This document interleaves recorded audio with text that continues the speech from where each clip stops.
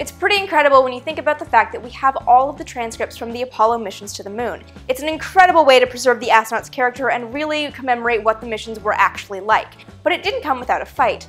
I'm Amy Shearer-Title, and today on Vintage Space, we're talking about the astronauts' sometimes salty language.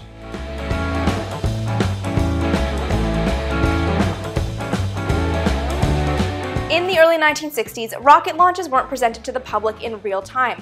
The US Air Force and the Army used what was called a fire-in-the-tail protocol, which meant that only when there was literally fire pouring out the tail end of a rocket could the Public Affairs Office say anything. And even then, it was only prepared statements. NASA sought to break away from this fire-in-the-tail approach to journalism and bring open communications to the space agency. The first real step in this direction came in 1963 after a personal appeal from NASA's then news director, Paul Haney, to President Kennedy's press secretary, Pierre Salinger, an appeal sanctioned by NASA's administrator, James Webb. In one brief phone call, Salinger passed on to Haney President Kennedy's personal endorsement for open communications from the space agency.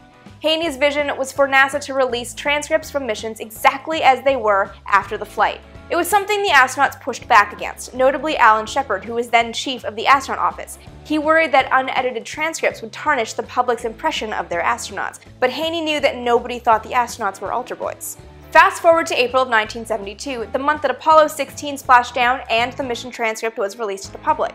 At least one of them was. There were as many as 4 transcripts created from every Apollo mission. One was the air-to-ground transcript between the crew and Houston, one was from the Public Affairs Office, which was public updates coming from the space agency, and there was one from each spacecraft, one inside the Command Service Module and one inside the Lunar Module. These conversations inside the spacecraft were things that NASA didn't really want to release publicly, more because the crew would be discussing individual instruments inside the cockpit that the space agency didn't necessarily want to be made public. That air-to-ground transcript, however, was the one that NASA did release, and knowing that it was on that loop, the astronauts did seem to self-censor, because the conversations inside the spacecraft were a little bit more freeform that you would expect from men going to the moon. However, there was the odd time that an astronaut would forget he was on the air-to-ground loop or not realize that his mic was hot. It happened to Apollo 16 Commander John Young.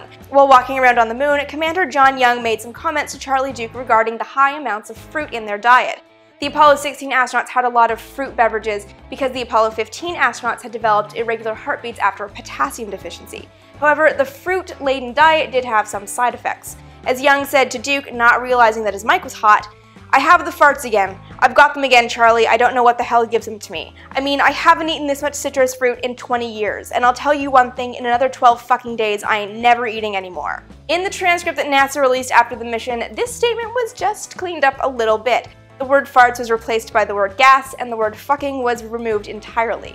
However, the audio clips from these missions still exist, so we can preserve what actually happened on the moon. Because going to the moon was a human endeavor, and the astronauts were human, and nobody's perfect.